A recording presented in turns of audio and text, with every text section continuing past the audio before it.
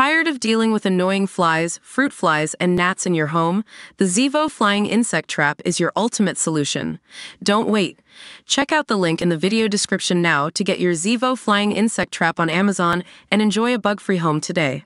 Rory Feek has found love again after the death of Joey Feek. The 59-year-old country music singer and songwriter revealed that he wed his partner and daughter's schoolteacher, Rebecca, on Sunday, July 14th. 8 years after the passing of his second wife and singing partner, Joey. The pair shared daughter Indiana, now 10. Rory also shares daughters Heidi, 38, and Hopi, 36, with ex-wife Tamara Gilmer. In a July 18th blog post, Feek shared details of the intimate ceremony held under a beautiful timber frame pavilion in Great Cliff, Montana. The event was attended by his and Joey's 10-year-old daughter Indiana, along with several close friends and family members. In addition to the nuptials, he surprised his guests and bride with a special song he wrote and performed titled I Do. I sang at a wedding this past weekend. The only thing was, the bride had no idea. Neither did most of the family and friends who came, he shared.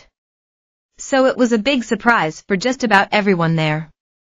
Except me. Feek released a music video for the song, offering a glimpse into the couple's intimate wedding ceremony.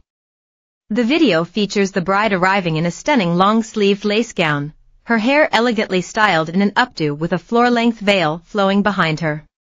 She joins Feek, who is dressed in a red velvet vest over a white shirt and beige slacks, at the altar where he surprises her with a special song. Reflecting on the song's inspiration, Feek said, "I found myself thinking about how blessed I was to be given the opportunity to love again. To not only feel loved, but to have the chance to give love once more.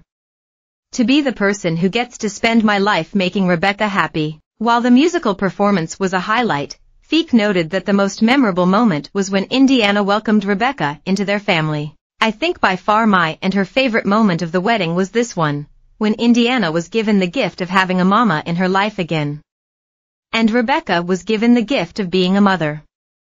And we became a family," he wrote.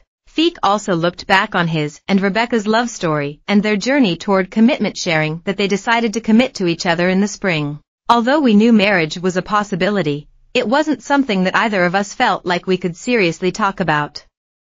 Mostly because up until that time Indiana only saw Rebecca as Miss Rebecca, her schoolteacher and our friend," he explained. "And although she had become much more than that to me, I was very careful to let Indy figure it out on her own.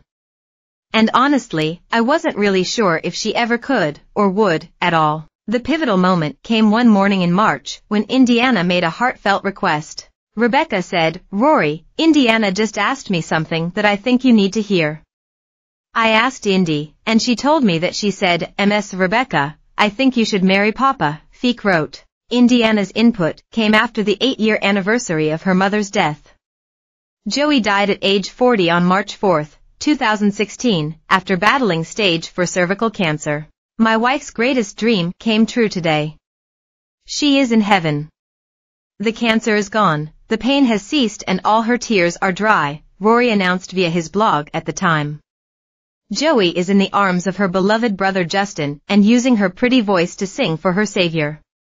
"At 2:30 this afternoon, as we were gathered around her, holding hands and praying, my precious bride breathed her last. And a moment later took her first breath on the other side.